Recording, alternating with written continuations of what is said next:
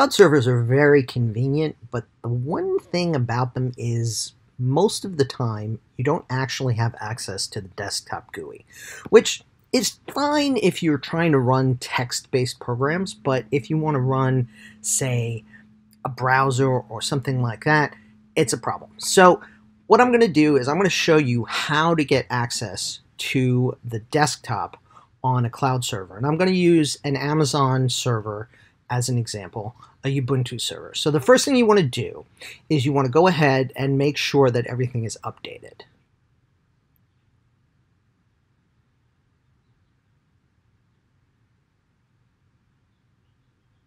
Okay, once everything is updated, let's go ahead and upgrade everything using sudo apt upgrade.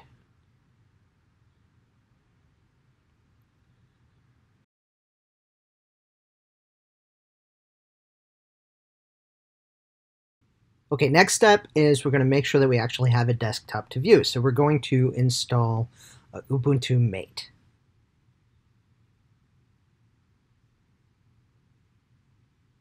It's going to ask you what display manager you want, so just go ahead and accept the default.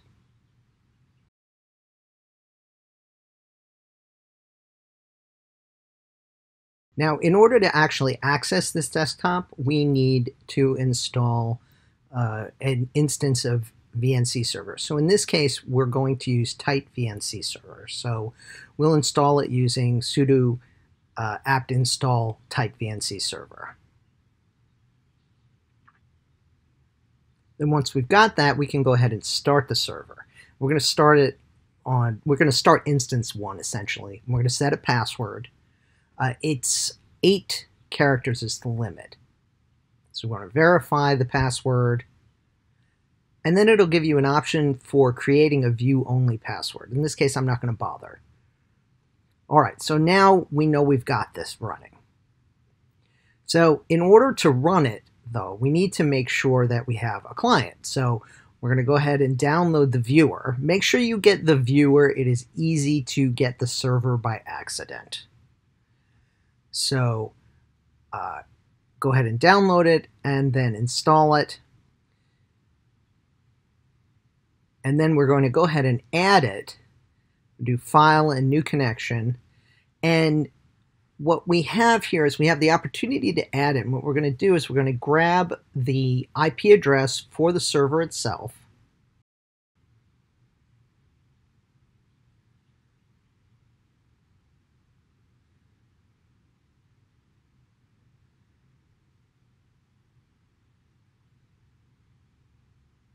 And remember, we put it on instance 1. So we're going to put in the IP address :1.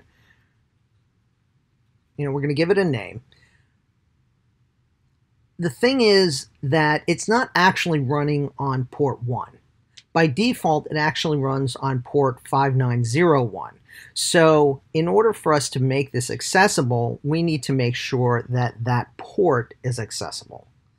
So whatever cloud provider you're using, you need to use their security options to do that. For AWS, we're going to go down to security.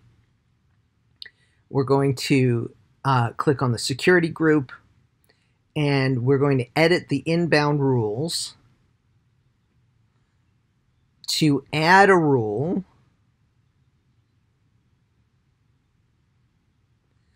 that allows access on port 5901 to, in this case, we'll just make it everyone. But you could make it to just your particular IP address, whatever. So we're going to save the rule. Now we're going to go back to VNC, back to the client. We'll double click the server.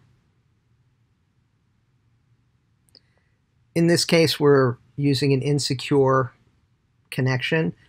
I don't care in my case. If it matters to you, make sure that you take extra steps. We're going to put in our password, and there we have our desktop. We can pull up a browser.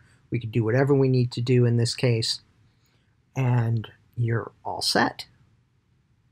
I hope that was helpful to you. If so, Let us know in the comments what you'd like to see next.